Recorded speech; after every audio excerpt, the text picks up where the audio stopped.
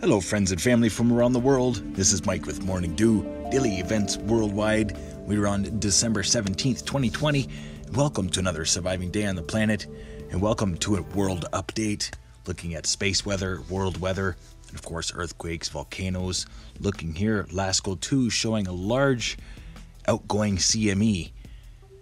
Thank God it was not Earth-facing. We do have some Earth-facing sunspots to talk about. And just to the right there is the region where it popped off. And just yesterday we did have a small C.M.E. erect from the sun. Here's the last 48 hours outgoing images. Or sorry, that was... Here is the incoming images. 3 not really organized sunspots. Definitely keeping an eye on it.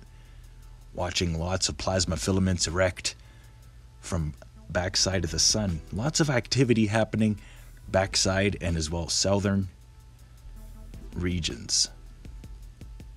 Some amazing images coming out of Solar Dynamics Observatory. I thank all of the producers as well researchers. Looking here, 511 angstroms, you can really see the plasma loops and the chronosphere being affected. I want to thank all of my new friends and family from around the world. We are over almost actually 14,000 people in 179 countries worldwide. I thank you all so much for joining the family, staying aware and prepared. We are observing here as well a coronal hole building in the northern region. Looking here at our real-time solar wind, as we are really low at about 277, and it's been fluctuating, not really high at all, around 280, 270. Just recently, in the last few hours, we're seeing an increase in the density bunches, as well. The phi angle flipped there for a little while, so we are expecting some space weather heading our way. Looking here at our Schumann resonance for today, a power of 20, highly energetic today. A power of 6. And actually, no, they're saying here a power of 16, 6 hertz. Let's have a look at earthquakes, as there has been rumbling and a lot of minor quakes all across the northwestern plate.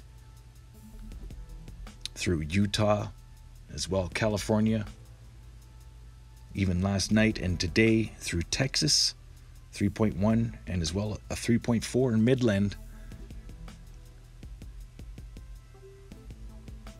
The geysers, and as well northward into Utah and Idaho. Still watching an earthquake swarm through Nevada. And now Hawaii is seeing a small earthquake swarm all around the Kilauea caldera. For a more detailed earthquake map, please come check out the live stream. I'm trying to stay on 24/7 for you all.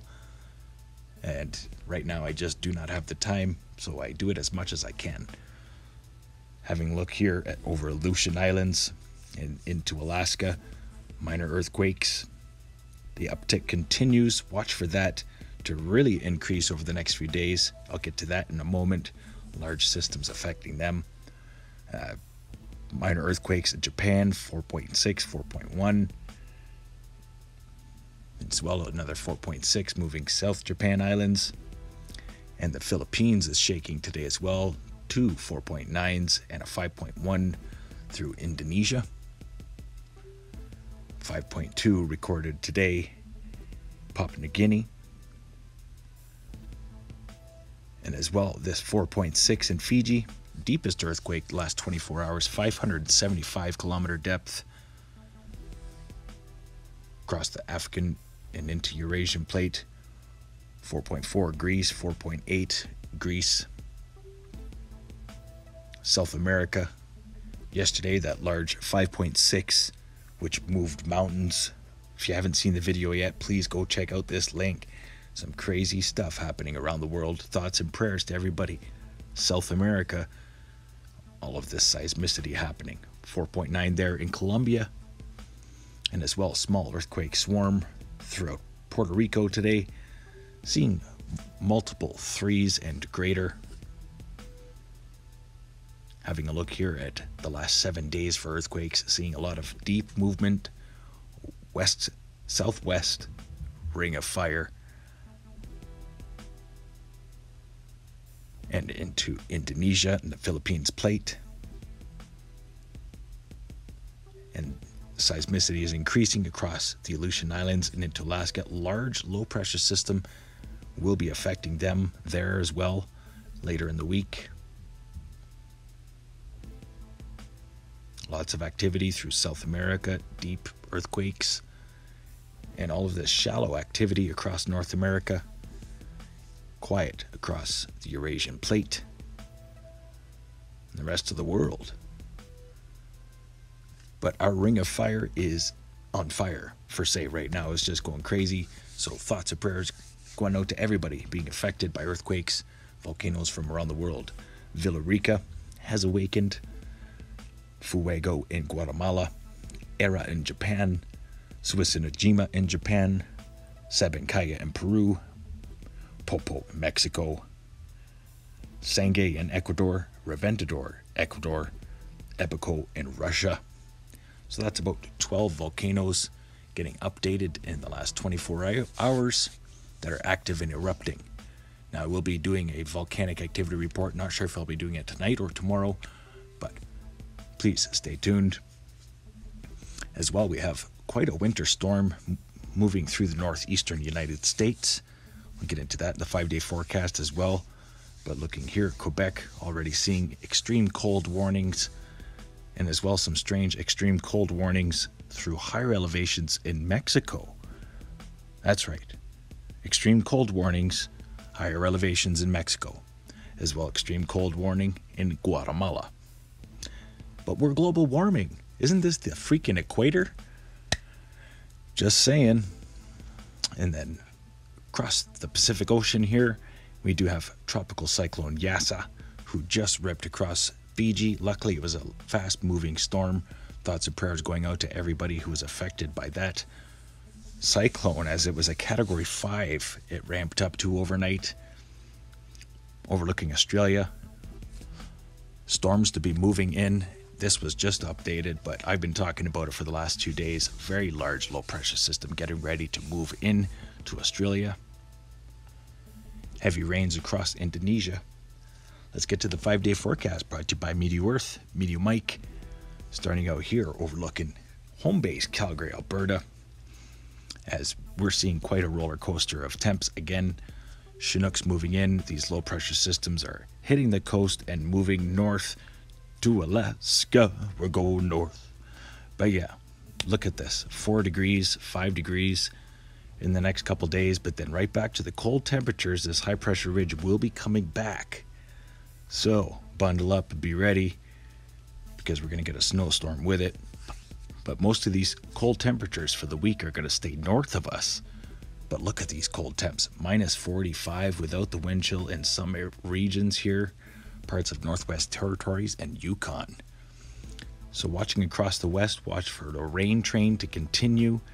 Not much sun for you guys at all. But tons of rain and snow north into Alaska. But you see these? That's right.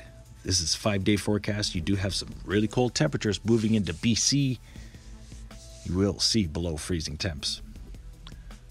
And here's the culprit right here. We do have this massive low pressure system that keeps forming off the Alaskan coastline. Now it is one dense, deep, lower level low that just keeps spinning. It's not able to penetrate and go through the Alaskan Peninsula, and it's gathering more low pressure systems, getting bigger along the way. It's crazy, but it is happening. And the same thing is happening in the Atlantic Ocean. Speaking of the Atlantic, we do have storms moving through central United States and up into the northeastern later in the week. Overlooking Europe, here's that other low pressure system. And it's the same size as the one in the Pacific. These things are getting bigger, more organized, stronger velocity.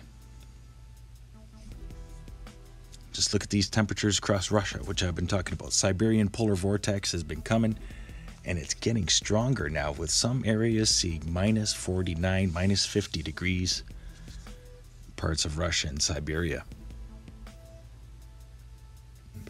I can't get over the size of that low pressure system in the West Pacific. Speaking West Pacific, Southwest Pacific here, moving into Thailand, do have a tropical storm moving into parts of Taiwan and Thailand, moving westward into the Indies. Not much to talk about.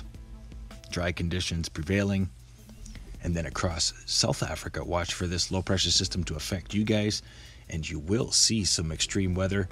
Watch for extreme downpours, torrential downpours, and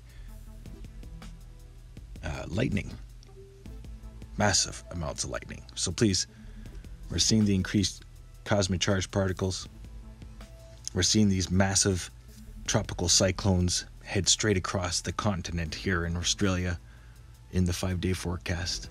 Thoughts and prayers going out to everybody affected. You're going to see flash flooding conditions across Australia over the next little while, as they've been inundated by these tropical systems coming from the north, and it will continue as things have shifted drastically. Overlooking Australia or South America, daily evaporation rains to continue, heavier towards southern Brazil and the Chile-Argentina border. Watch for extreme weather to move in later in the week and head eastward to the ocean. And leave you here looking at the southern hemisphere versus the northern, as well pointing out these massive systems that will be affecting the Alaskan Peninsula in the coming days. Stay aware and prepared, stay warm and have fun, and get your morning dew. Bye-bye.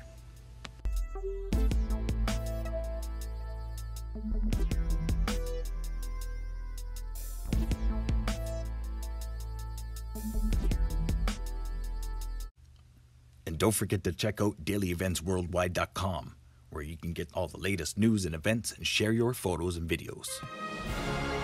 If you enjoyed today's video, please hit that like button, subscribe, share with your friends and family from across the world.